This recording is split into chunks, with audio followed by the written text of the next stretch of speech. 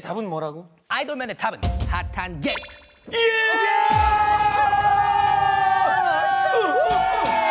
요 비트.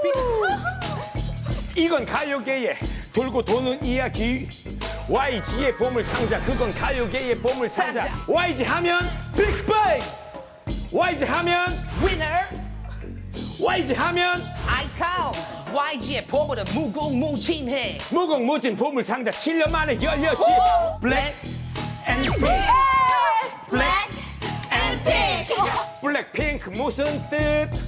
세상에서 제일 예쁜 색. 그 위에 블랙 그건 그냥 블랙. 예쁜 게 다가 아니다.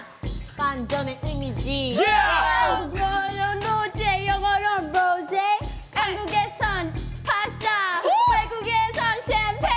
Hands up, lit with a bottle full of Henny. Watch your mouth when you speak my name. Jenny.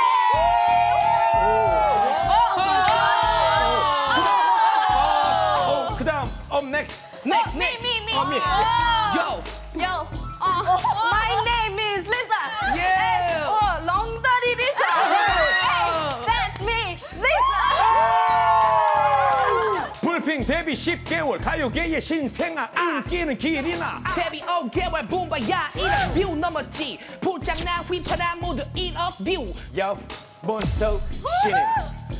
불핑 이번 앨범 반응 어때? 18개국에서 1위 했지. BLACKPINK that's all. 우리 인기는 world class.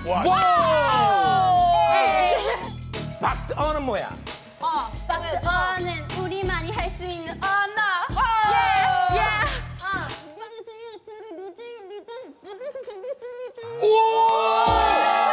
안녕하세요, 저는 로제입니다. 만나서 반갑습니다.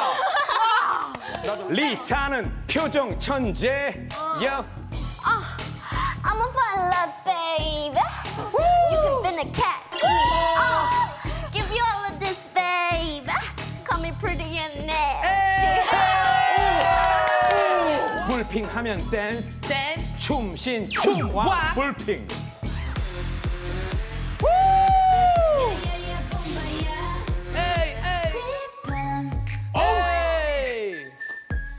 파람 파람 파람. 파라바라바라밤. 우리 사랑은 불타는. 에이 에이. 이번 노래는 몇 글자? 맞춰요. 이건 예전에 블랙이랑 다르지. 이번엔 핑크로 소녀답게 돌아왔지. 귀엽고 사랑스러운 모습 많이 담았으니까 들려줘. Yo, 이번 댄스는 어때?